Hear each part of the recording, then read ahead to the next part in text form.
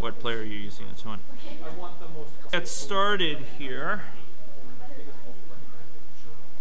Okay. Okay, that's great. They'll be terrific. Good. Okay, so folks, we're going to be talking now about capturing agent behavior initially in isolation using the most common mechanism, both in AnyLogic and more broadly in agent-based modeling for describing agent evolution. And that is the state chart, sort of as a unifying sort of mechanism that is a very predominant one. It's not the only. We'll see ways you can describe it with stocks and flows. We'll make some reference to ways that you can have agents updated using sort of discrete rules, chunk by chunk by chunk, according to having their variables evolve. But this is one of the most powerful, one of the most intuitive ways of describing it. So I'd like to continue on the model that we've built here. And what we're going to do is we're going to build on some of the principles that we just talked about and introduce some mechanisms. And we're also going to introduce state charts. And we're going to illustrate the semantics, the meaning of state charts, by building up a little model which makes use of them. Okay? So I'd like you to go to the person class associated with that model. And I would like you to go add in a variable from the palette called plain variable. So again, we're going to be modifying person. So we got to make sure person is open here. And then we're going to have a variable here. In older versions of AnyLogic, I think it was called plain variable. Here we're going to just call it variable. And I'm going to name it color. And it's going to have a lowercase c. I had this count children thing, which I added in to illustrate something, but I'm just going to get rid of that, and there's color here. Okay?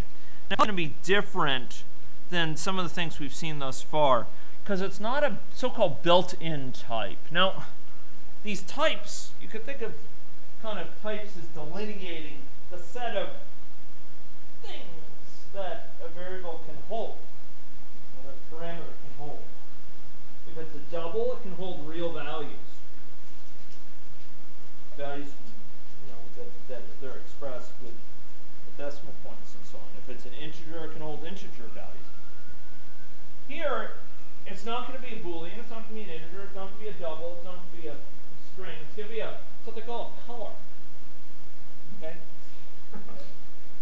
It's going to be a color. It's going to be the color on the screen that's going to be associated with this. Okay? So we're going to do.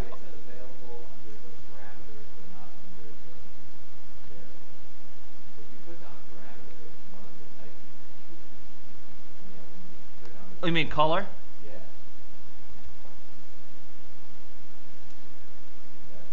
I think that is not by design. I think that's an accident. I mean, fundamentally, it's a convenience, so it doesn't really impede things. But I think what you're saying is that's one of the default choices you have for a parameter, but not for variable. And I suspect there was a bit of sloppiness in that part. I think they probably would have wanted it to be consistent. I wouldn't be surprised if in a future version of AnyLogic they make it one of the choices for variable. There's no deep reason, I don't think. So we're going to call it a color. Now, you'll notice that I do capital C, okay? Capital C for color. The actual variable is called lowercase c. And this is by convention in Java. We have our variables typically named with lowercase letters. And this applies for parameters too. It's a convention we use so that if we see a name, we kind of know what sort of thing it is. If it's a lowercase name, it's probably the name not of a class, but of an instance, of a variable that may hold a reference to something or hold a number or what have you. So this is a lowercase, and this is a capital. So this color here, that's going to describe some color in its visual representation. Okay, and if you want to know where that came from, that's if we sort of typed it out. and we do CL, COL, and you'll notice it's in something called, so this refers to what package it lives in, sort of where it's defined. This is actually not defined by AnyLogic. It's defined by Java more generally as a language. It defines this thing called color. And we're going to make use of that. It's not something built into AnyLogic. It's something outside of that. Okay, so this is going to denote a variable's, this agent's color when it comes to their existence. Okay, so we've just added that in, and we're going to give it an initial value, black, capital with a capital BLAC. Okay, black. Okay, so it's going to have color black initially. Is that a variable? It has to have some initial value. Maybe it's going to change after that, but that's its initial value. Well, it's a good question. In earlier versions of Java, it had to be. I think nowadays, if you go and you look at what options are available, you can see actually there's now a lowercase and an uppercase, but it has to be consistent. That's just the way the folks who built Java, they named it that way. And if you want to go see the palette, the set of choices, you can do color dot, and that's actually saying, hey, color, tell me all the things within you, and that's how I speak to my computer. And it'll tell you various types of things here. That's actually not all of them. They're located in alphabetical order, and we can in fact scroll down. We will see a profusion of different colors: magenta and orange and pink and green and yellow and various other colors, cyan. But we're going to make it black, and we can make it capital B or we can make it all lowercase. But I did a little bit of sleight of hand here. I actually said color.black. That means the black as defined by color. Okay? And maybe that's better than just saying black, because black, you don't know where it's coming from. You know, maybe it refers to black from some other source. Color.black is actually more specific. It means the black as defined by color. By the color class, the class that defines colorness. Okay? Okay, so we have a color here. I'm going to this, okay? Okay, so we're going to make the oval. So upon our screen, upon our object here, we will see an oval, and we're going to give it a property based on that color. In fact, we're gonna use that as its fill color. Okay. I'll pull it up. You notice we're gonna have fill color be color. Okay. Make sure you select the dynamic tab. All of this is going on in what class? Sanity check, folks. Where in our model? What are we modifying right now? We're modifying person, because we're dealing with the appearance of a person on the screen here, and this is the oval that represents that person upon the screen. We go to that oval, we go to the dynamic properties, because those are the properties that can change over time, and we're going to set color. And we're going to set as its fill color, it's going to be the value of the variable color. Okay? So we just say color. Okay? So that is referring to the whatever is in this variable. If it's black, it's going to be black fill. If it's red, it's going to be red fill.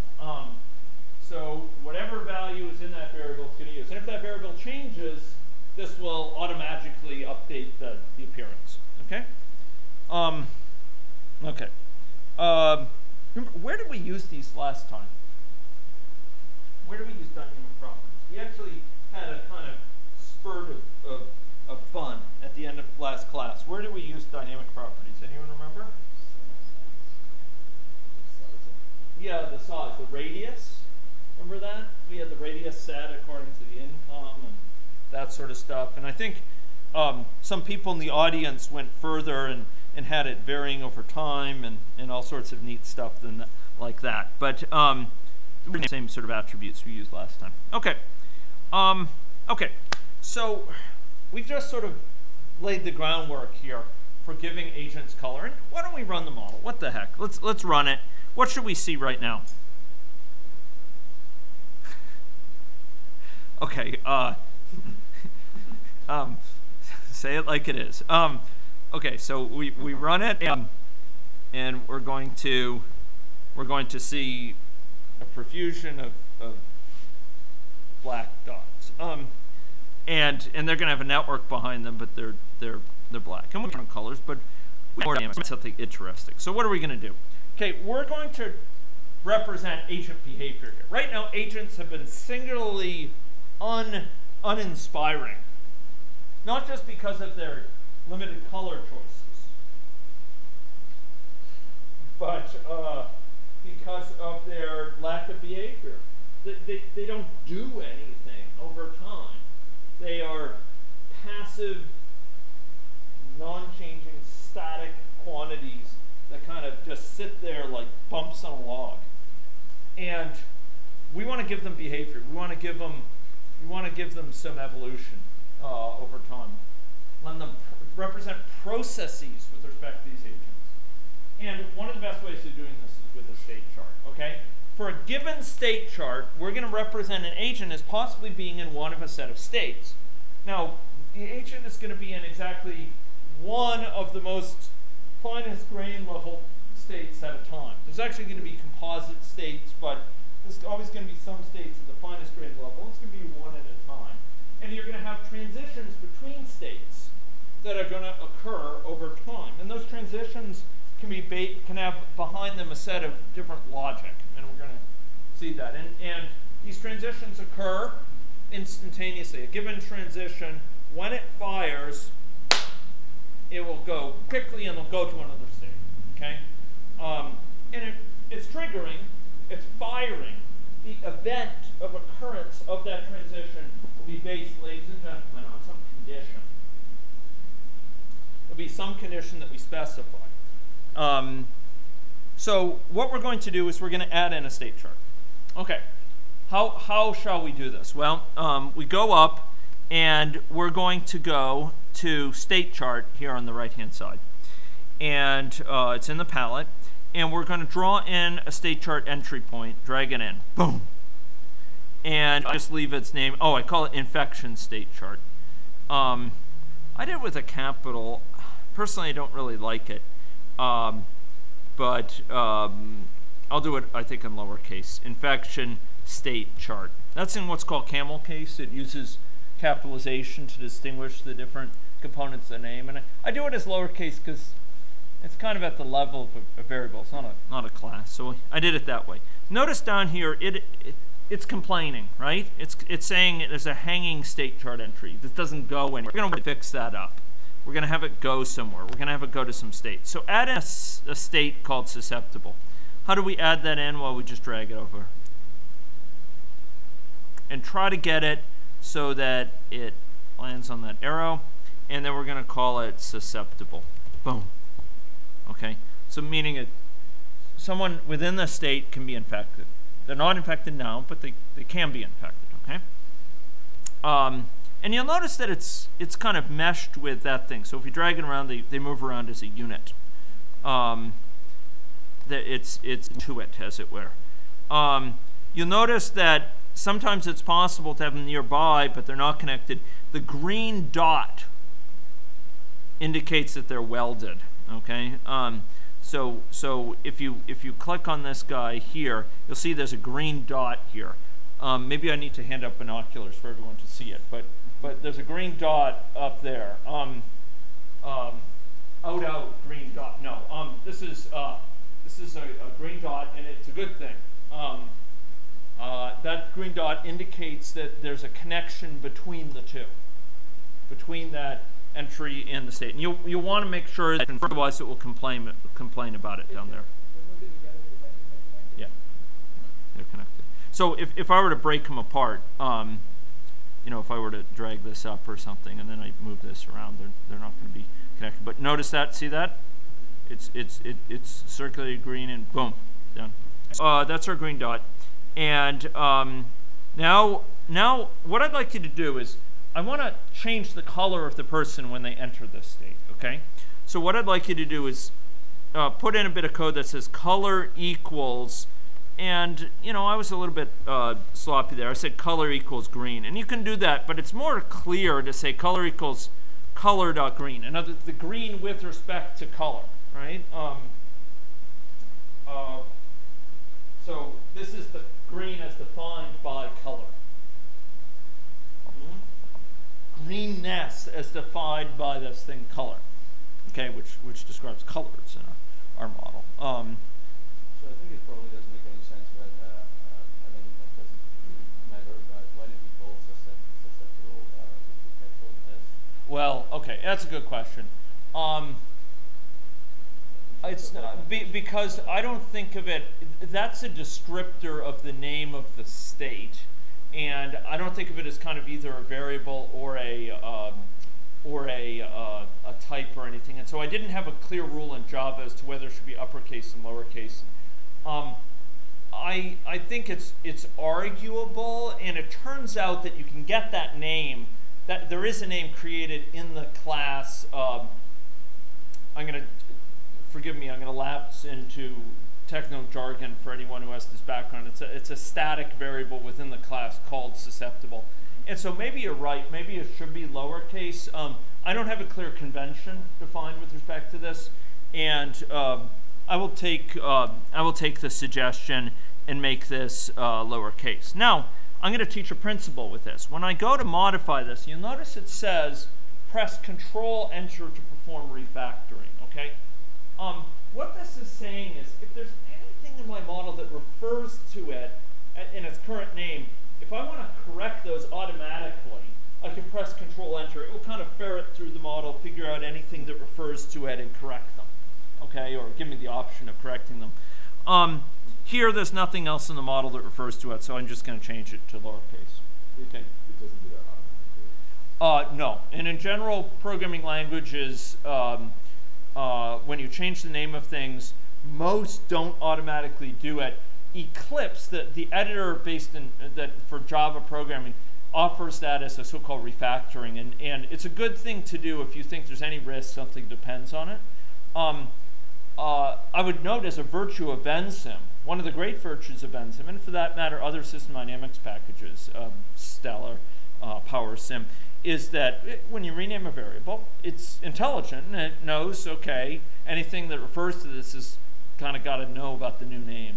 But in general, that's not done in programming languages, and there's a little bit of philosophy behind it, but frankly, I think 99% of the time you actually do want it to kind of update things. You want it to change anything that refers to this, you want it to change the name. Okay? Okay, well, anyway, what we've done is we've named that. So now we're going to add an infective state, and let's spurred by the question, let's name that in lowercase. Okay, so we drag over and we say infective. Okay, and we're going to set the color here to be red. So we're going to have color equals red, color.red. Okay. Why am I doing this? Why am I setting this color? What's the motivation for me modifying color? What happens when I modify color? Can anyone trace the thread of my logic? Or is there no method to my madness? Can anyone say why would I update color? What?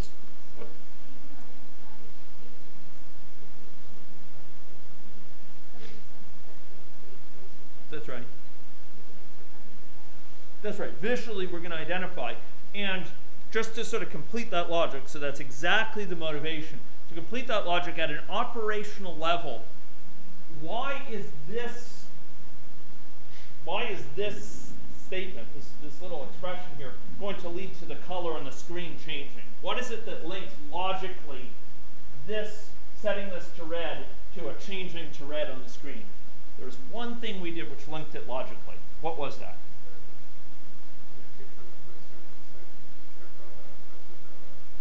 That's right. So remember up here, you folks don't have to do this, but remember this oval up here? We had dynamic and we set the fill color to be color. So as soon as we change the color variable, it's going to update the fill color on the screen. Okay? So this thing here that otherwise seems like an arbitrary little assignment, it has import. It's going to change automatically the color on the screen. Okay?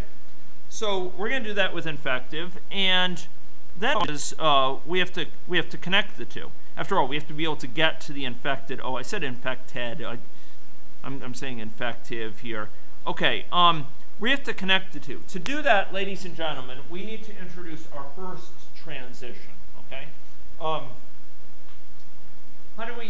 what are these transitions? Transitions describe are a construct or a type of object within the model that allows us to go between states within a state chart.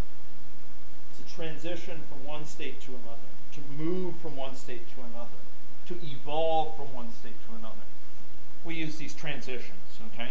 And a transition is reified. It's shown on the screen as an arrow. So I'd like you to actually add one in here, okay? See over here it says transition, yeah?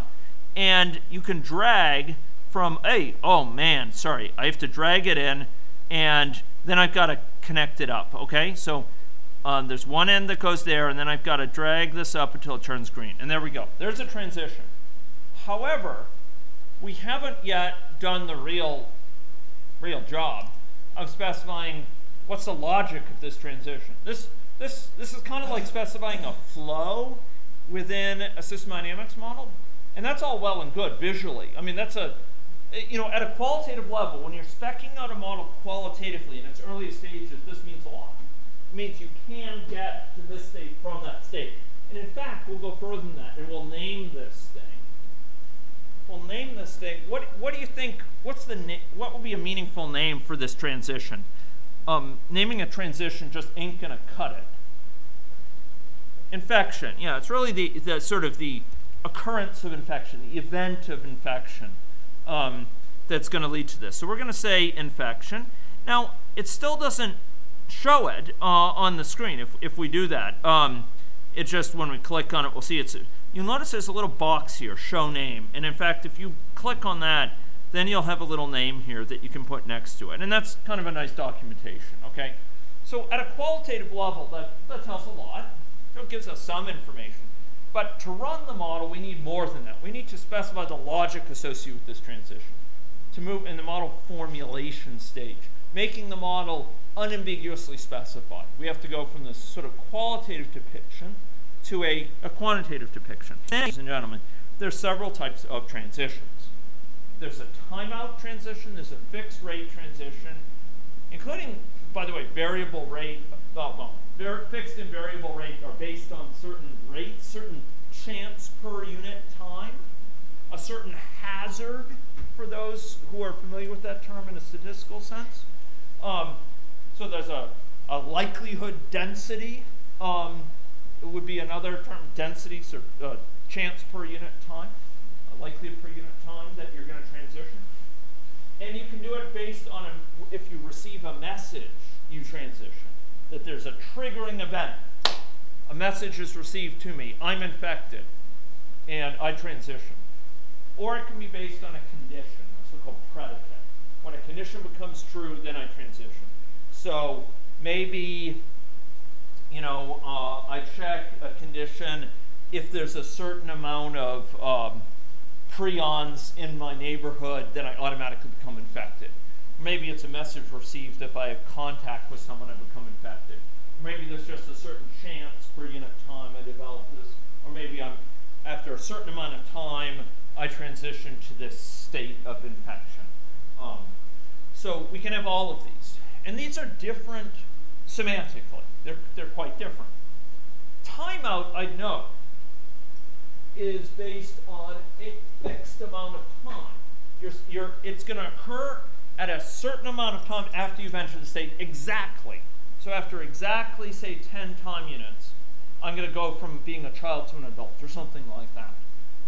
Fixed rate is much more similar, ladies and gentlemen, to something you've seen before. And what is that? Most of you have seen it in another class. And what is that? A fixed rate, a certain chance per unit time. It's associated with a flow, exactly. But with a flow, we have a certain quantity per unit time that's going. But you could think of it as kind of that flow divided by the amount that's in the stock that leads to that flow. So each thing within that stock, each quantity within that stock, each unit of person, or each unit of deer, or each unit of vaccine has a certain chance of transitioning per unit time. And the flow is just the amount that's in the stock times that chance per unit time of transitioning. So this is very similar to what you have with flows. But here we're describing the hazard, the chance per unit time that we're going to transition, given that we haven't yet left. And this, notably, ladies and gentlemen, this is very significant. Take note. So within a system dynamics model, that rate may be changing over time. The chance per unit time of leaving in a system dynamics model may change over time. True or not? True. So you may have a certain chance, you're in the susceptible stock, and you have a certain chance per unit time you're going to become infective. And that may be changing over time based on how many other infectives there are out there in the population, etc. But, ladies and gentlemen, it is typically going to be independent of how long you've been in that stock. It is a memoryless process. You're going to have a certain chance. If you're in that stock, it's assumed well mixed, that everyone in that stock has a certain chance. If we're talking about getting infected, there's a certain infection pressure, a certain force of infection that they're subjected to. And no matter how long they've been there, they have that certain chance of leaving. If we're a vaccine, dose, we have that certain chance of being shipped per unit time. Here, we can actually have this rate vary, not just over time, the chance varying over time, but according to how long we've been in that state. So the longer we've been there in an obese state, maybe the higher our chance per year of developing diabetes. The longer that we've had undiagnosed infection, say that we've had an active case of TB, the more severe it becomes, and the greater the chance we'll transition to a cavitary TB state, a very serious infectious form of TB. So here we can have a variable rate. This message receiving is based on other agents typically. It's based on agents who are communicating with us. Maybe they send us a message saying they're persuading us of a certain, the efficacy of a certain form of risk protection. So they persuade us to hygienically shield ourselves in an H1N1 infection or what have you.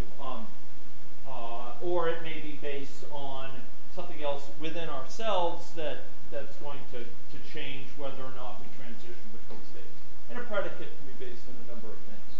So transitions can additionally be routed via branches, and the branches will determine which way the transition goes from a point.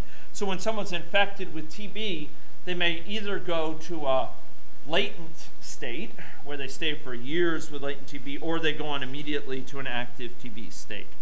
Okay, so what we're going to do right now is we're going to have a certain fixed rate of going from susceptible to infectious, okay? So we're going to have a rate, and the set was 0.01. So let me ask this. So we're going to go, and you'll notice it says say rate. Oh, look at that. This is by agent arrivals. You arrive at a certain place. You arrive at the watering hole. You transition to the drinking state. And that's a So I have a question for our purpose. Yeah. Can you transition to nowhere during this actually an infective state, or because there is an exit action on there is. So in other words, susceptible, there is an entry action and exit action. Could we just say that change color to red when I exit and have the infection arrow pointing? Yes, you could. So this is a great question.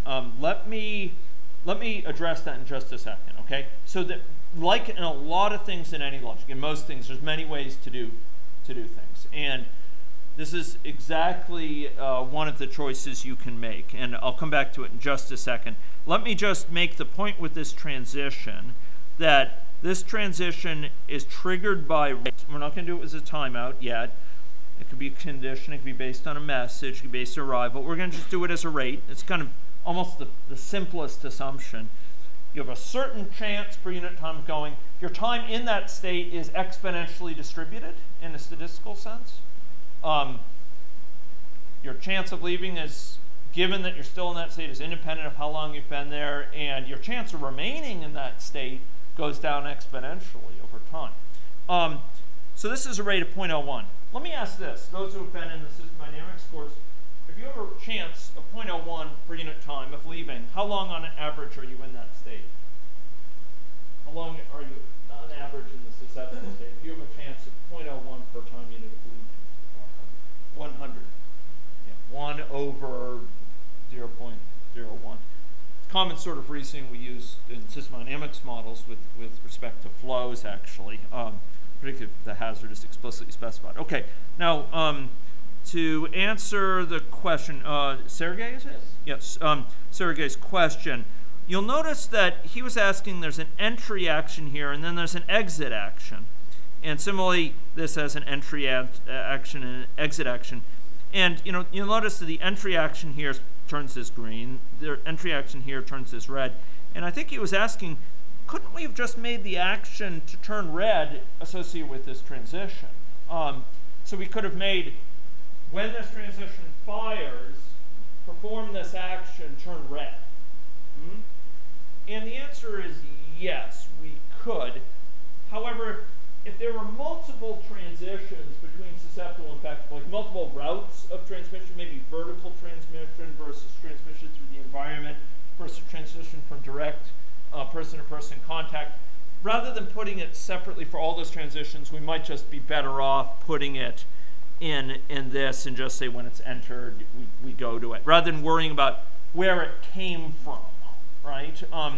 So that's a trade-off. I think it's a matter of some aesthetics for a given model, which one you do it as. But let me ask this. See how it says action, and then it says guard. Action specifies what to do when we have that transition. What thing do we want to perform? And here we could change color. Guard says, under what conditions do we perform that action? Not under what conditions do we transition. That is specified by this up here. But instead, this specifies under what conditions do we perform that action. And if we perform it under all conditions where this transition fires, we just leave it blank. Okay, so it's an important sort of distinction for guard. Okay, so what I'd like to suggest is let's run this model. Okay, so we're gonna do. I'm going to do it with a smaller population. We still have that around. I'm going to do it with a smaller population. Boom. Okay, so we're running it, and there we go. And you'll notice, oh, look at that. What do we see? What's going on here? Okay, and in fact, if we drill down, what we can see is, you'll notice that, oh, this person's in the infective state, right? This person here is also in fact, oh, this person is susceptible. Okay, susceptible, susceptible, susceptible. And this one, okay, hey, we hit, oh boy, we had a long streak of susceptibles. Now we are back to an infective person. It shows where they are in the network. The infectives, not surprisingly, are red. The other ones are still green. You'll notice it highlights which one it's in up there. Okay, so, and of course, there's still these characteristics up here, which we had set before. Okay, so now behavior. Maybe we want some other form of feedback. I'm going to show you just a little thing, just the principles of this action. Sergey has triggered some desire to illustrate triggering.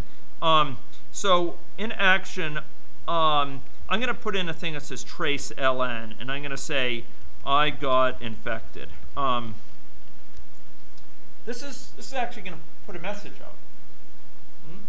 out. And I'm going to do more than that. Right now it says I, but who knows who I is? There's all these different agents, and each of them are just going to say I. It's going to be a cacophony. So I'm going to say, I'm going to put in something that says this. What is this? What is this?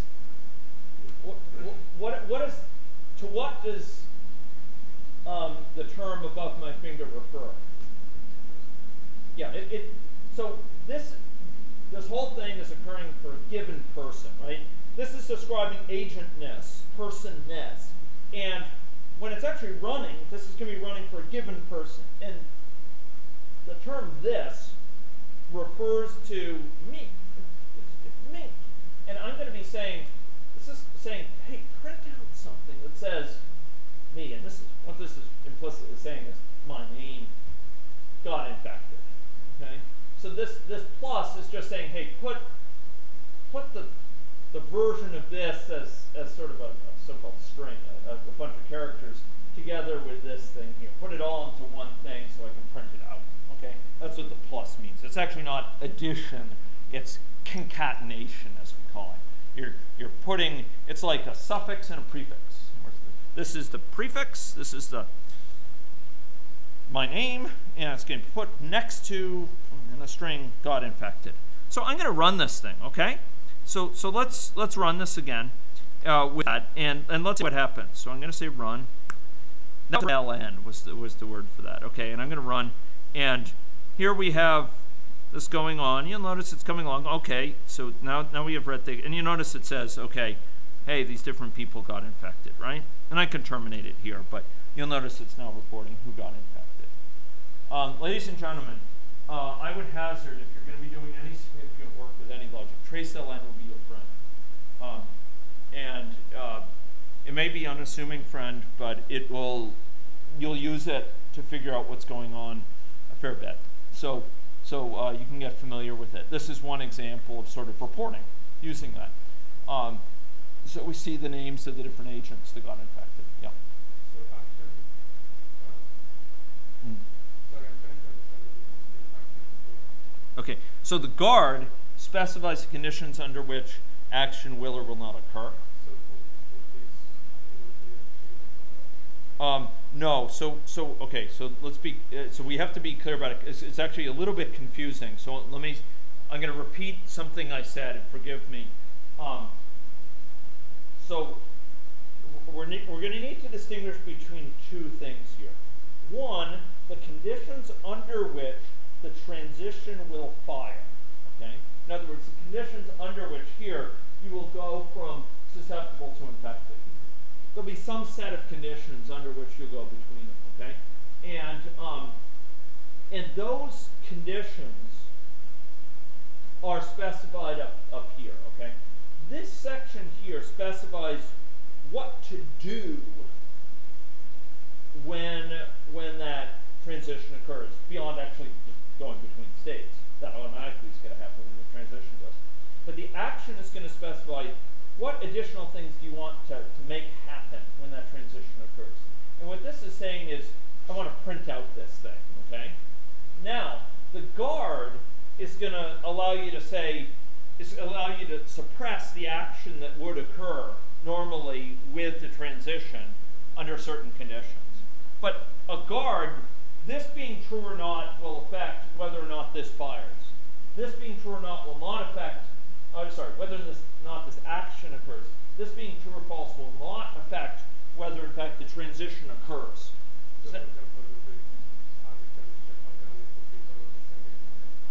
example, Yeah, we could have a transition that only occurs for people of a certain income, but that would be specified using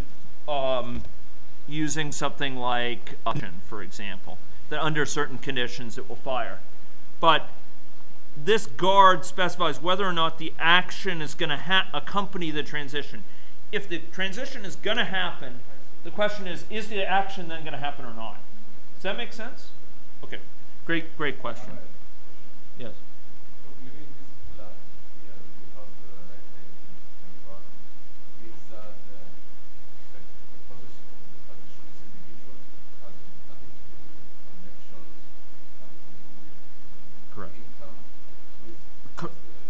correct. Right now, I'm illustrating this in the most simplistic way. We're going to show it with connections in just a moment.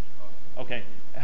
This is just to illustrate how you start to describe logic for transitions, and in this case, we're going to be moving very rapidly to a situation where the infection spreads. Okay. Yeah. What if you only want to send a message for even numbers of Right. So. Right. So what you could do here is, you know, I'm going to have to remember this. I think you could do like, I'm trying to remember how you get the agent number. There's a way to obtain the agent, and I can't remember off the top of my head. Is it get ID? No, or get num? No. So there's a way to get the get ind. Yeah, maybe it's get index. Ah, there it is. Get index. Yeah. So I could have get index if get index is even. This is what you'd want. So this looks like gibberish to some people, but what this is saying is modulo. So this is going to get the index number. Is this agent 0, 1, 2, 3, 4, 5, 6, 7, what have you? And this takes modulo 2. So that's going to, so it's going to go, you know, 0 would be, modulo 2 would be 0, 1 modulo 2 would be 1, 2 modulo 2 would be 0, 3 modulo 2 would be 1. And then it's testing if that's 0 or 1. And to be honest, I don't happen to remember off the top of my head. If, I think if the guard is true, then fire. You know, watch this. Let's speed this up. Boom, ba-boom. The entire effect. I think everything is infected. So here, only even agents are reporting it. You notice that. However, let's run that again. I shouldn't have been so casual about showing it the depiction. Boom. Okay, now I'm going to run this in max mode. Okay. Okay, now that's interesting. Because it only went up to time infinity. Okay, that's interesting. So why didn't those other agents get infected? That's very because the guard should have affected whether or not it got printed, not whether or not it got transitioned. Let's go experiment with this. I'm wondering if so I'm drawing my understanding from a previous version of AnyLogic, but let's verify this. Okay, let's suppose I remove this guard, right? Now we could do this in a couple of different ways. I'm just going to delete it and we'll run it. Watch this. Boom. So a bit of debugging here, and it's a good thing to see. Okay, so now I'm run it as fast. So I stand corrected. The guard is in fact interacting with the transition. It is evidently transition from firing. So I stand corrected. That's a big difference. Sorry? I don't have any guard, and it's still not on the Oh. So you think it could be? I don't have that formula in guard. It's not half. So you eliminated the formula. That's a lot of them. But still, a whole population. Huh? That's time infinity. They should all have been infected by then. I was pretty sure about that interpretation of guard. So, but it is now, and if I put that guard back to, well, I mean, look, there's an easier thing we could do too. I could just have the guard be false, right? And let's see if anyone gets infected, right? So I said guard equals false, and no one's getting infected. Yeah. So, I'm curious about the rate. Yeah. It says there's this like kind of like All of the so if you actually run it, yeah. and you look at the individual Agents, you'll see, yeah, yes, that's time till the transition will occur. so where No, so it has to do with how the scheduling works. So let's, sorry, let me put that. So folks, it looks like, I don't know if they changed it between two versions of AnyLogic or if I misspoke, but But this guard is, in fact, overriding whether or not the transition fires. So it's sort of something beyond the condition. So here, let's go take a look at what you're asking about. So we're going to go run this, and we'll go do this. Okay, and now we're going to drill down, right? And what you're talking about is this sort of thing, eh? Yeah. So this is the time till this transition will occur. It pre-schedules that. So coming in there, it's able to sort of, coming into that state, it's going to actually draw a number based on, in this case, it's an exponential distribution, because it knows that it's a fixed rate. It's going to be able to draw a number and use that as the time it'll be leaving. So predetermined. Well, okay, so you could in fact have a changing rate, in which case you'll be constantly recomputing it. But basically coming into that state, it's going to look at all the outgoing transitions, and it's going to be trying to pre-schedule what it can, and where necessary reevaluating things, like reevaluating conditions under which it will transition, and it will then leave by the first one that it's going to go. And the reason this works in a discrete event model is, remember, it's not running by default, it's not running step by step by step. So it's trying to figure out kind of what's the next time it has to get to jump to. And so if the next time it has to jump to is 100 time units from now, if that's the next event, it's gonna just go jump to that time step. And then Yeah. the question I had is Yeah. could you do this through a whole set of variables, where you simply said Yes, oh yeah, you could do it, yeah. And in fact, traditional agent-based modeling, what you see graphically depicted here will be captured instead in a bunch of code. It'll be captured in class code and methods and so on, and that's the classic way of doing this. But frankly, it's a lot more transparent when you have it as a state chart. And we're going to see that these state charts can generalize in some very nice ways. Okay, so you can have multiple state charts with composite states. You can have state charts whose values hinge on reception of messages and all those sort of things. And the code to implement that by hand will be pretty messy. Okay. So just summarize. Yeah. The transition time becomes under distribution. That is, whose distribution is specified by the rate. Correct. And if this is varying rate, that will be recomputed periodically. So just because it computes that doesn't mean it's going to leave via that transition. It's going to compute that, and it will reevaluate it where necessary. And maybe it'll start thinking it's 20 time units off, and then the rate's going to be increasing, and periodically it's going to be reevaluating and say, oh, now it's only 10 time units off, even though it's only time 5. And so it can actually reevaluate this. Just because it's pre-scheduling, it doesn't mean it's predetermined to go that way. It's just it needs to determine what's the next point in time in terms of the so-called discrete event scheduler for it to get to. Okay, and it's just schedule. There's an underlying scheduler which is scheduling events, and it's got to figure out, okay, what's my next event I've got to handle. And this transition here is sort of pre-scheduled initially, but there may be another event which is periodically updating this rate, in which case it's going to be constantly recalculating when do I leave with this transition. So it's a little bit complex, and I don't want to deal with all the vagaries of it right now. But suffice it to say that the underlying scheduling is very sophisticated and can adapt to time-varying rates. Okay, it's not actually as rigid as you might think. Yeah. So if you wanted to impose a condition and you did the guard in the field, Yeah. you wouldn't have the guard something. Right. How would you do that if else? So you're saying if you didn't have guard here or Yeah. something? Well, there isn't, and you can actually say under what conditions is this going to fire, and those conditions could specify things involving sort of the agent number and stuff like that.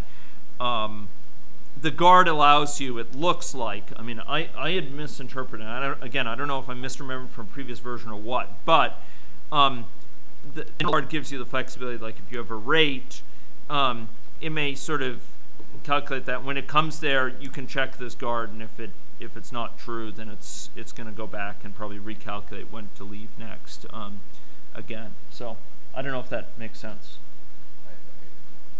Okay, so some more questions right now with respect to this? We're going to see a lot more of these transitions, and hopefully they'll illustrate this.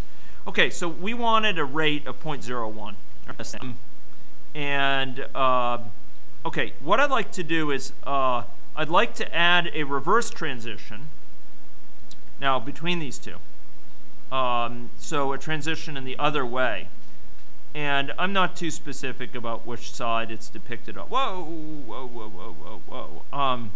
Sorry. Okay, we drag it in there. Hey, no. Okay, it's going the other way, so I'm going to have to leave it out here and probably just boom. Boom. Okay. So there we go. So now we have reverse transition. I'd like rate to be 0.1. Okay. Rate of the other transition was what? Anyone remember? Okay. So what should we see now if we run this model? What do you think you'll see?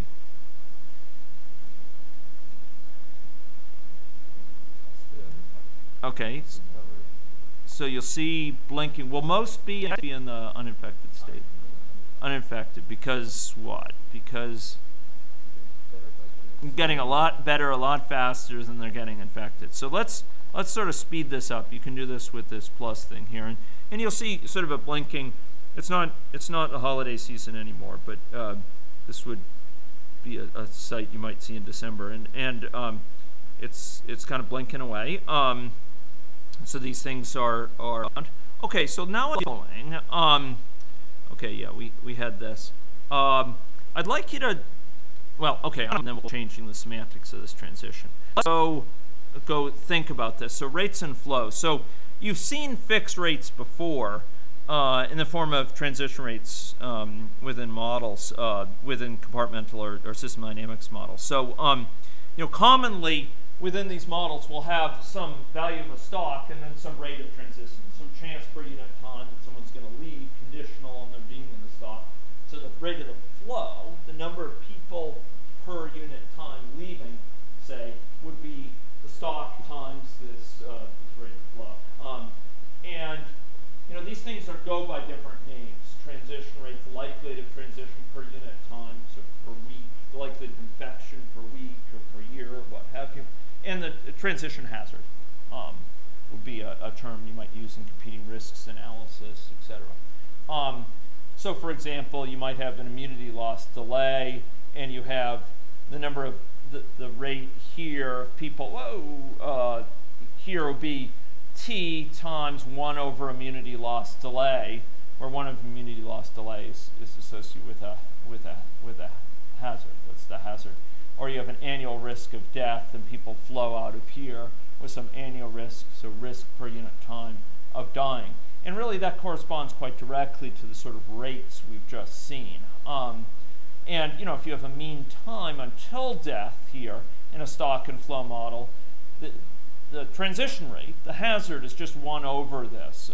You can represent this flow, using this divided by that, which is just, of course, mathematically this times 1 over that, right? It's just, that's a familiar thing. So fixed rates are hazards. We're dealing with the chance of individual transitions. We don't need to multiply by the number of people at risk here. We're dealing with each individual. And these rates can change over time, but importantly, here the rates for an individual can change over time depending on how long they've been there. But the state chart needs to be made aware of these changes. So there's a couple ways of doing this within AnyLogic. But fundamentally, if your chance per unit time of leaving that state and going to this next state changes based on how long you've been here, for example, in the susceptible state, you have to get it to kind of recalculate at what time you're going to leave. We'll see some examples of that. In the meantime, though, I'd like to go back and I'd like to look at a fixed residence time. Okay. Sometimes we have processes that occur according to fixed schedules. It's not a chance per unit time. It's more or less fixed. So in a non-relativistic context, aging is occurs at a fixed rate. Similarly, so you might go between age 0 and 1 and 1 and 2 and 2 and 3, and at some fixed time. It's exactly a year's time, not on average a year's time, but exactly. Similarly, there might be some processes associated with treatment, delivery of an intervention, which are occurring on very well-defined time constants. We can impose that using what are called timeouts within our model. So what I'd like to do is to go to this model and now make these things timeouts, okay? So what we had here was a rate of 0.01 going from susceptible. I'd like to set a timeout with that same average time in the state. So given that this is 0.01, how long on average does one stay susceptible before getting infected? We said it earlier. 100. So let's change this to a timeout of 100. So change it to be a timeout and time 100. Okay? So now it's going to be exactly after 100 time. And the reverse, how long on average will you remain infected before transitioning back? 10. That to a timeout of 10. Okay? So now we have a difference. Now, what should we see that's different? Okay, so visually, do you think it will look different? Okay, so this is what you should see. We're going to speed it up here. Come on. Hey.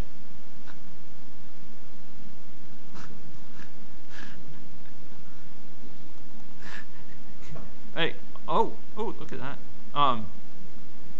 Okay, that was interesting.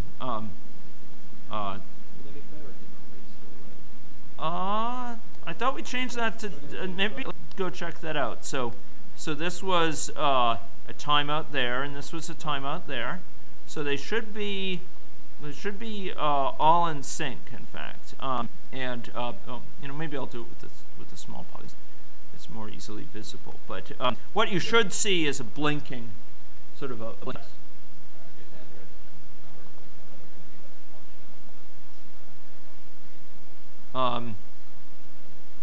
It can be okay. So this is sorry. It can be so you can in fact let's go try this right now. You can in fact have it be a timeout, but this could be drawn from a distribution. So now, what this is saying is you're going to be leaving at exactly a time, but the exact amount of time is going to be drawn from a distribution, right? That may be different for each person, for example, and we could have that sort of situation. You're leaving at precisely a time, and we draw it instead of from an exponential distribution, from a normal distribution, or from a beta distribution, or from a Poisson distribution, or what have you. Okay. So when you said that, yeah. You said it's rate to Yeah, that's actually correct. What would happen if I'm not ordered negative? I believe it would transition immediately. And in fact, this could be 0, and it could be 0, and it'll transition immediately. I think the same thing if it's negative. Although, here, let's give it a try.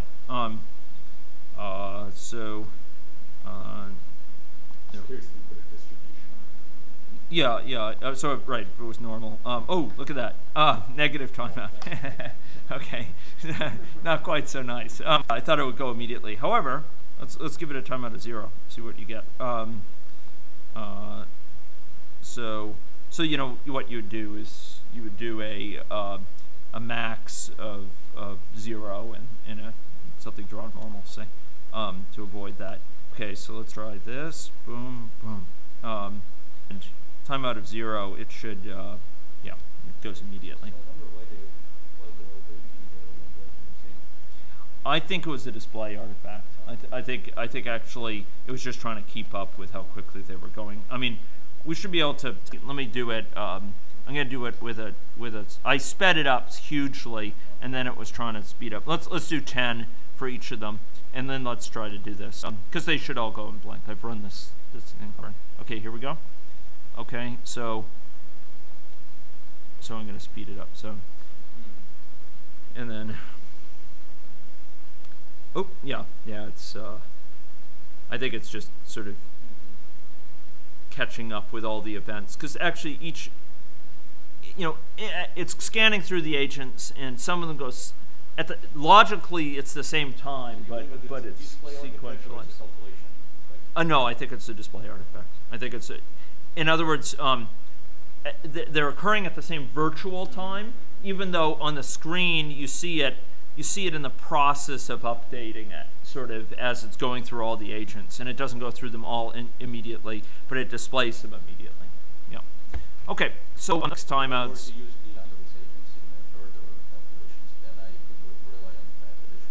Yes.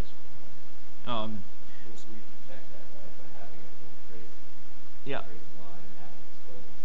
Correct. So let's do that. I like the idea. So let's go back to that transition, and you say, and the time is, I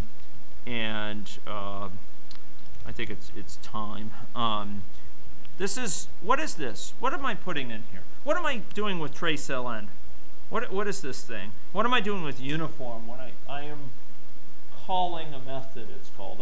I'm saying, hey, go trace ln, do this for me with this information. Uniform, calculate a value between this and this. Time, this is actually a method. It's saying, get me the time, fetch me the time. So let's go do that, right? So we're going to run this thing now, and if indeed this is correct, discrepancy, they should all go at exactly the same virtual time. True or not? Even if you're at 500 or Yeah. That's right.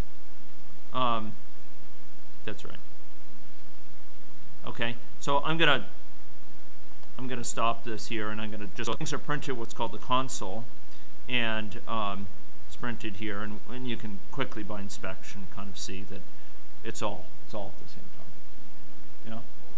Yeah. So.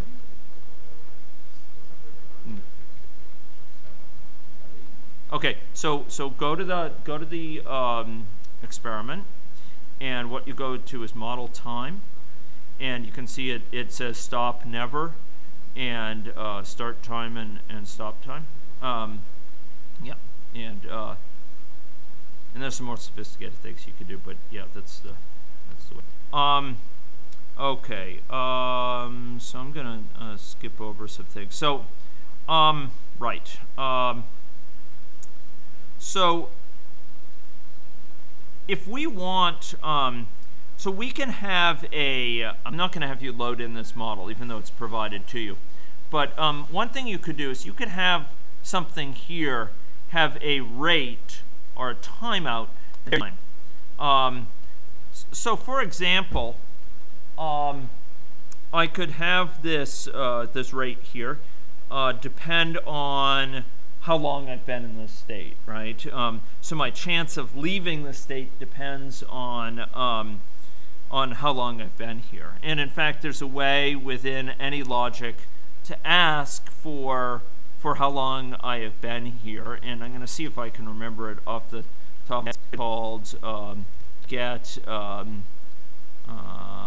Let's see. So residence. No, it's. Oh gosh, there's something along the idea of residence time, but time and state. So I'm not going to remember it right now. I was hoping I would, but you could do that, or you could do it based on their age, for example. So here, what we'll do is we'll add a system dynamics component. This is an easy way to do it. So I will have in the system dynamics component a stock here, and I'll have to be their age, and there'll be a flow in. So I'm going to drag a flow over here. Oh, look at that. Woo, that's a big arrow. And so this will be called aging process. Oh, come on, and then connect with that. Yeah, and they've changed this quite a bit between versions. Okay, there we go. So this is their age, their aging. It starts at age 0, right? And we could have their infection. Their aging will be a rate of 1. So they're going to age at 1 unit per unit time. This is actually a better way to do aging, but this will illustrate the principle. And then we could have the rate depend on their age, right? The older they are, the higher the chance to get infective. Now, if we were to do this, however, it turns out that AnyLogic coming to susceptible state sort of pre-schedules at what time to do this, kind of waking it up and saying, hey, go figure out again how quickly you're going to leave. And there's ways of doing that, and one of them is a so-called self-transition. You transition from the state back to itself, and it's kind of re-entering the same state and calculate all the transitions leaving the state. So you could do that, and what you could do is with a state chart here, have a transition from this state to itself, and there's a way to kind of get these things to bend around. So if you go and you double click, I think it is on these, excuse me, is it control double click? You can bend these things around so they go back to the same state. Now I'll just pull it through and connect it like that, and we could have this go off every time unit, and by doing that, it will now be calculating the chance per unit time. Every unit of time, it'll be recalculating the chance of leaving. Okay, and we can go simulate this then, and you have agents who age are more and more likely to get infected. So there's a higher and higher sort of rate of infection over time. And in fact, these are getting infected so quickly that they're only very transiently getting better. You can see the sort of beeping out there. Yeah. Okay, sure. So sort of mechanically how I do it, or? Okay, so all I did is I dragged this in here, okay, and then I connected one edge of the state with that, or one edge of the transition with that state, and then the other edge of the transition with the state, and then it's a self transition. It goes from itself, and then I had a timeout of 1 here. Yeah, okay. That will get it to recalculate all rates going out. Okay. It doesn't do that automatically. No, in some cases it can. There are cases where if you have certain mechanisms, it will automatically recalculate that. Automatically recalculate those rates. In general, unless you're quite sure it's going to be recalculating, you're going to want to sort of make sure that it's recalculating it. What's the value of aging now? Sorry? Aging, what's the value of low aging? So it's 1. You're aging 1 year per year of time. You know. So if we run this model, we should be able to see, by the way, this is the first hybrid model we built. It says it's in it, right? And if we run this now, what you'll see is as you run it, you go down to the level of agents and see they have value 5, 6, and so their age is 7, etc. Right? So their age is changing over time according to that stock and flow. And you can also calculate the amount of time they've spent smoking over their entire life, for example. So it would only accumulate when they're in a smoking state, etc. If we don't use that self transition, the aging wouldn't play any role in that. Yeah, so what I was indicating to Todd is there are certain constructs in your model in which case it will automatically recalculate the age and the time of that transition. But if you didn't have the self-transition, in general, it might just calculate it once, and it won't be recalculated every time age changes. So it's a sort of a trait to exist. Yeah, There's no sort of modeling sense in that. There's another, correct, there's another way to do it, which is through what's called on-change. But this is kind of a trick to get it to recalculate this, yeah. It's not particularly deep in terms of any modeling significance. It's just a way to kind of get it to wake up periodically and recompute the rate, okay? Okay, so I'm going to just talk about a couple other things here. One thing is a conditional transition. So you'll notice that over in your palette, there's a thing called a branch. And a branch allows you to have a have transition which then will split to go to one of two places. So for example, you may have a branch here and so we could drag it over, and this branch will have a certain outcome. So some part of the time it will go one way, some part of the time it will go another way. Okay, so perhaps, for example, we'd have a recovery from infection, and some part of the time it will go back, to the susceptible state, and some part of the time maybe it will go to a death state. We could drag in a final state here, and we'll connect on this transition.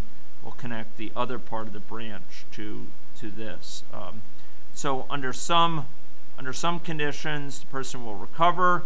Other conditions, they will die. And what you'll see is that if you look at this branch, you can have an action when you come into the branch, but you'll notice the transition out. You can specify for the transition out, is that the default transition, or is it only going to be taken with a true transition, under a certain condition? And the same thing for these others. So one of these can be default, and like we can make the one that goes back to susceptible the default transition, and the death transition, maybe we will have a chance of 0.1 or something along those lines.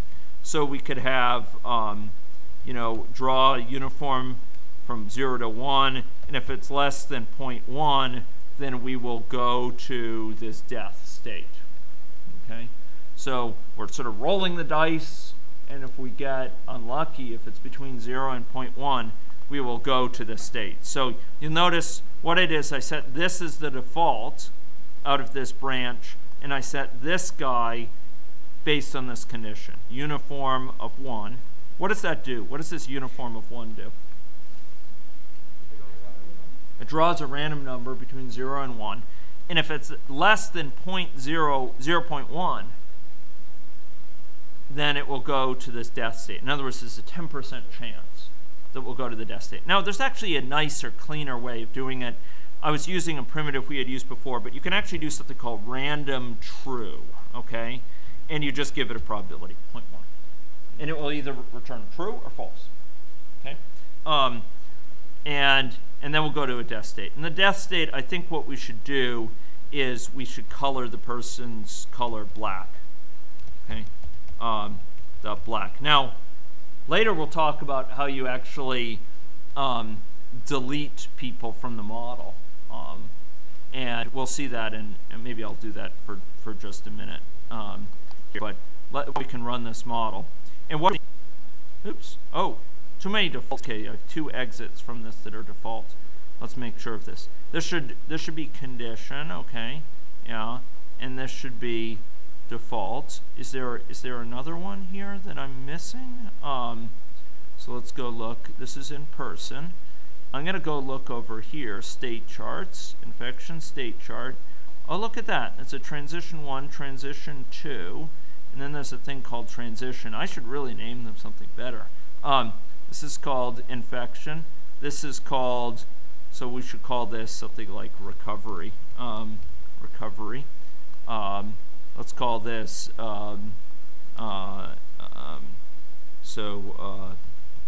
death. And we'll call this one,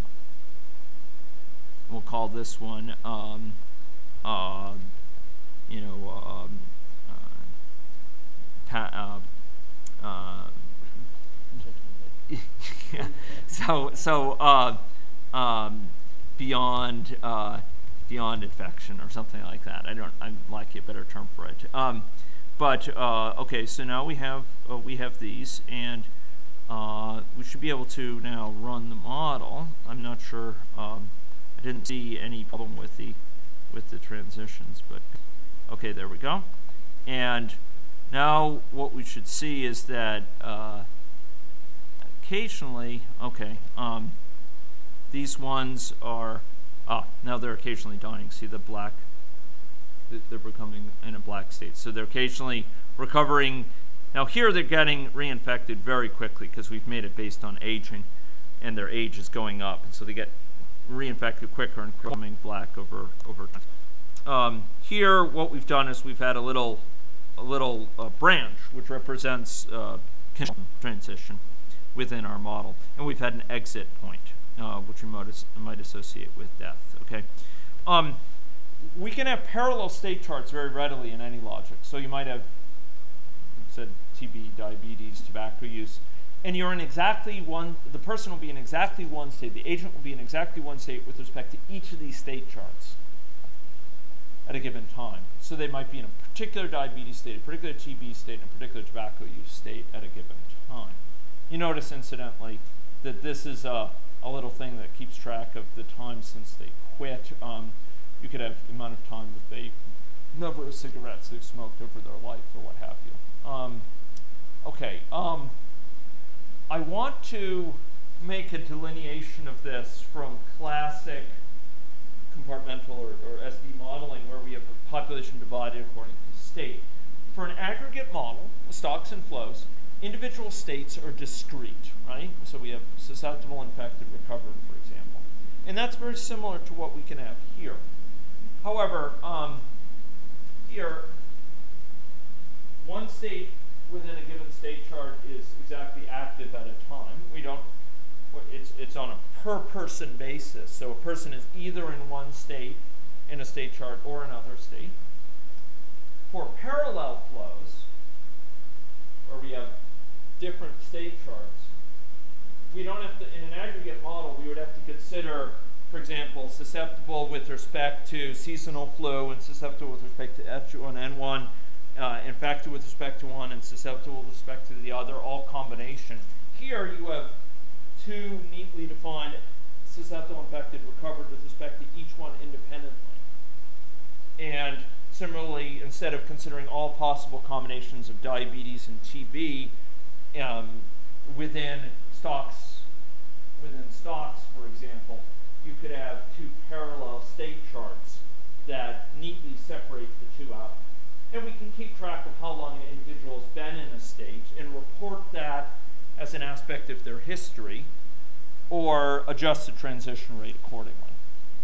And that is very notable because in general we don't have that option. Okay, here we go.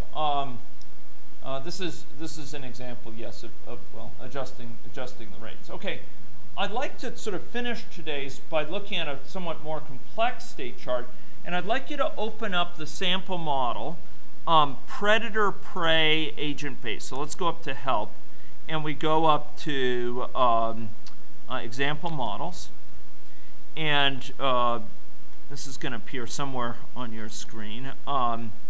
And what you should be able to do is go down and select predator-prey agent-based. You'll notice there's two predator-prey, so be sure to pick the predator-prey agent-based. You see some more advanced features of state charts that I want to highlight, but I also want to use it to reinforce things. Okay, so let's go back to the slides here. Okay, come on. Okay. No, that's not what I wanted. Come on. Come on. Okay. Okay. So if you double-click on links, so there's two types of agent shown here. One is the hair, and one is the links. Okay. So double-click on links. Well, okay. Excuse me, folks. Just for didactic reason, let's first go look at hair. What you see with hair is a singularly simplistic state chart. There's a single state alive, and there's two transitions out of it. This is kind of a grim view of life. So you either die because of age, or you were eaten by a lynx. And those are the two routes from liveness to deathness. Let's go look at links, though. Double-click on links. What you see here is that there's a nested hierarchy of state charts, or states. So there's one state chart, but within it we have several sub-states. So there's a hunt state in the middle. There's an outermost state that captures the time since one was born, and we keep track of that for natural deaths. There's a middle state that captures the time since one last ate. And And when you eat, you kind of re-enter that state, so it reinitializes it. And then there's an inner state that captures the hunting frequency and success. And you note this transition here. What do you think this transition corresponds to? So what do you think this corresponds to here? Yeah, exactly. So you start to hunt, and the question is, do you succeed or not? If you have no luck, you go back to this state here, out of which you'll start to hunt. So maybe you recuperate a bit, and then you'll come down here. You'll trigger again a hunting event. Otherwise, if you are successful, you go back and you eat, and so you re-enter this state, and it will sort of keep track once again of how long you've been since you've eaten. The lighter this one out here. Sorry, this one here? Oh, this guy here. Okay, so that's a state which allows you to capture how long it's been since you last ate. So you can think of it as being a state that's it's a little bit of a difficult thing to map it to a well-defined sort of physiological state, but it's sort of being in a state that you're waiting to eat or something like that. Sorry? States within states. And so while you're waiting to eat, you may go hunting. And when you do eat, you re-enter this waiting to eat state. Okay? And then you have a transition to natural death based on lynx life expectancy, exactly a timeout. And then another one, if you have a timeout, so this is important. You have a timeout out of that state that you were just asking about. After a certain amount of time, the lynx hunger death threshold. If you don't leave this state, this sort of intermediate state, through having eaten within a certain amount of time, you will then die through having run out of food. So how do you enter the hunt state? The dark yellow one? So, okay. So the dark state, or this innermost state, right. That innermost state represents a state of sort of you're waiting to hunt, and that actually is going to be the very first state that you enter. There's this kind of state transition. This is sort of, you start here. So within this outer state, you start in this one. Within that one, you start in here. And then periodically, you're going to wake up and hunt. And in fact, we could go look at the logic of that on the screen.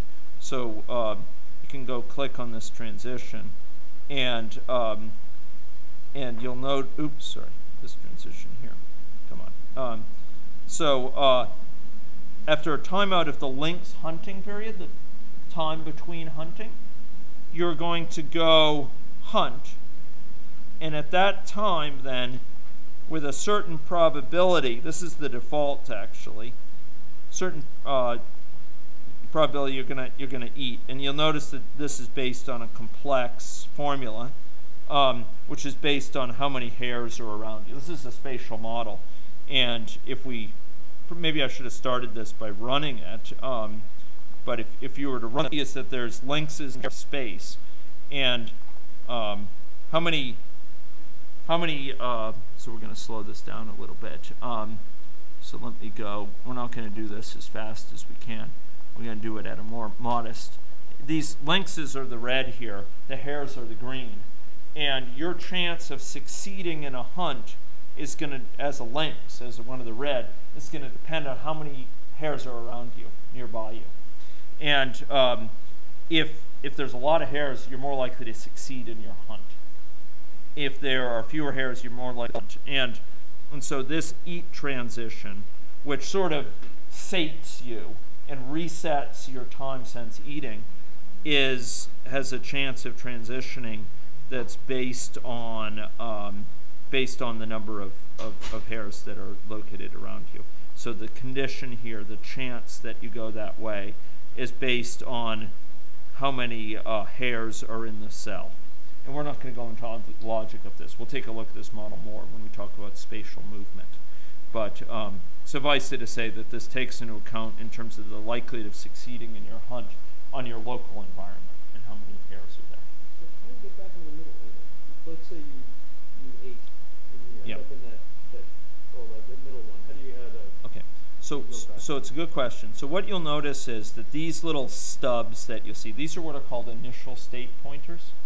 And you'll notice that there's two of them that are notable. One is here and one is here. And what this is saying is if you get into this outermost state, you will then go in fact into this state, okay? And so if you get in this state, this is the state you start in, this one here. Oh, so you're simultaneously in all three of those. You're simultaneously in those nested states. That's why I was saying with a state chart, if you have the most specific level of states, like these states here, you're only in one at a time. Here you're only in one at a time. However, you can be in sort of nested states simultaneously. Okay.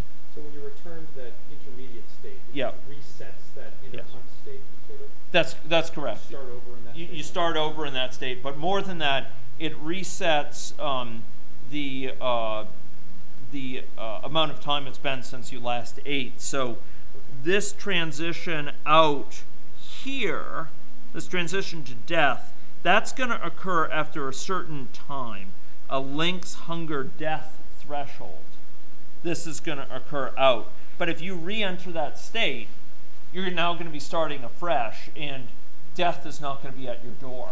So that third arrow basically points to that second initial state black dot. Say that again? So that third arrow on the right-hand side. This one? No, Oh, this guy here. Yes, it basically points to the upper black dot initial state. Conceptually, when you come out and re-enter this state, you're going to end up going right in Over here. here or over the right black dot? Sorry? Right black dot between these two numbers. Both the right up. This one? Yeah, this one. You go this one or? No. So when this comes out, you're going to go back into this green, it's sort of greenish tinged state. Is that mauve? I don't know if that's mauve, but in any case, So you're not going. but you're going to be going to this state here. Yeah, because this dot is going to say, hey, if you're in here, what's the state you start in? There might be several states in here. It's this one here. This one says if you're in this broad state, which is the state you're going to start in? It's this one. So there's no timeout in terms of after you eat, you don't have to hunt for a little while. You go straight into the hunting mode. Correct. Well, you go into this mode here. I mean, this state here is kind of like you're waiting to hunt. Right. And every lynx hunting period, you're going to go. But there's no kind of, oh, I'm sated, I'm full, I'm going to sleep. Too many links. Right. What's that? You can never have too many hairs or whatever. That's right. They just go back to the state where they're kind of, you're always hungry and exactly. And there's going to be some time between your hunts, but it's not going to change it whether or not you just ate. Right. Yeah, it's sort of memoryless as far as what you're eating was with respect to that period. Okay, so actually some more complex types of state charts, and I provide some comments on them. Okay, here are some comments. This is the thing I couldn't remember. To determine length of time spent in a state, you can use state name dot get local time, and so actually this is the state chart name. I mean, get local time, and then you specify the name of the state you're in. So you could say, how long have I been in the X state? And that state name is just the name you see in the state chart. So within our model, it would have been, for example, susceptible or infectious or what have you. So we could have asked infection state chart and okay. To determine the current state, you can ask the state chart, tell me what state I'm in. And it will tell you, it will return the name of the state or the number of the state that you're in. To find out if a state is currently active, am I in this state? I can ask state chart, is this state active? And give it the name of the state chart, of the state. Infective, for example. And then the thing to bear in mind here is every state and every transition, in fact, has an integer so-called index. And this is what's called a static variable. It's Static not in the sense it doesn't change over time. It's static in the sense there's only one value for, no matter how many agents there's only one value of it. And so infective, like in our model, infective has one constant associated with it that denotes that state. Okay, so if I want to ask the state chart, am I in the infective state, I just give it this number. So, you know, we can use that number in various ways to ask, for example, how long have I been in there? So, for example, maybe in this our chance of going out via this transition, this recovering from infection, maybe that goes up. Maybe it's not memoryless. Maybe we don't have the same chance per unit time of recovery every time. Maybe it depends on how long we've been in there. So we can ask infection state chart dot get local time. Oh, okay. So why am I not seeing this here? So this says get local time. I wonder if this is a different version of AnyLogic issue. Okay, yes, no. So that's, I'm going to have to get back to you on that. It goes with this get local time. No, it's not. I know it says that, but I don't believe it is. Let's go check this out. Infection dot get. Let's try it. I'd be surprised. But oh, infective. Yeah, I see what you're saying. Thank you, Chris. No, there's nothing because that's just a constant. Let's go look it up. So it's a good thing to see. So how would I go determine this? I'd go up here, go to the help, and this should call up this, and then I can say, well, I can say get local time. That's what I'd look for. Get local time. And we could say go see what it found. Nothing found. Oh my goodness. Okay. Well, I'm gonna have to get back to you on this. This version of AnyLogic must have changed that. So residence time. I'm just gonna see. Okay. So residence. No. Okay. State chart. Let's go take a look at state chart. State chart. This is all sorts of information about state charts, but what I really want to do is look at the technical information on it. Okay, where is this state chart? Okay, let's go there. State chart entry point. Yeah. Okay. API reference. There we go. State chart, and there should be something equivalent to get local time, I think. But worst case, we could create a stock and flow that would record it. Okay, is state active? These things are still maintained. Get active simple state, but I'm gonna have to figure out. I'm gonna have to get back to you on that because it looks like something or before this version. So this thing is suspect. We're gonna have to figure out how in this version it's done. Okay. So those are all I have comments prepared on state charts, and we're past time now. Any questions I can answer about these? Next time we're going to see how we do messaging. You'll notice people in our model are in a network, and they could send each other messages. And you'll notice further that this infection, in addition to being a timeout, you can have a message. And what that's saying is, if you get a message, trigger this transition. You can have some criteria based on it. So any questions I can answer before we go? No? Okay, that's great. So this week, there's no class on Friday. Next week, there's class both days, but the vagaries of the schedule are such that no class on Friday. I know many of you are thinking about your projects, and I've been talking with people about the projects. If you want to talk about yours, contact me, and I'd be glad to set up meetings within the confines of my schedule. Okay? Just a one-page description of sort of what you're interested in working on, particularly the motivating questions. Give me some sense of the data. It's spec'd out. I mean, some sense of the type of data or type of insights you have into that system that you could bring to bear. But particularly the research question or problem that you're trying to investigate. if you look at the syllabus, it's kind of mapped out there what I'd be looking for. Okay. Yeah, I can't remember off the top of my head what the due date is. It's Friday. But Is it Friday? Okay. So if you can get it to me by the end of the weekend, that's also fine. If you need to talk with me desperately, let me know. And if we can't set something up by the end of the week, we could do it by beginning of next week for sure. Okay? Okay, thanks very much. And I'll post these things tonight. And I'll see if I can find out the equivalent logic. Do you recommend any kind of classic agent-based models about the spread of ideas? I'm looking for kind of insight-based type models. Right. Spread of ideas.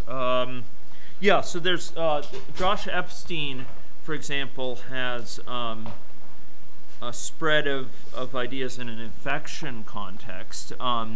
So this was particularly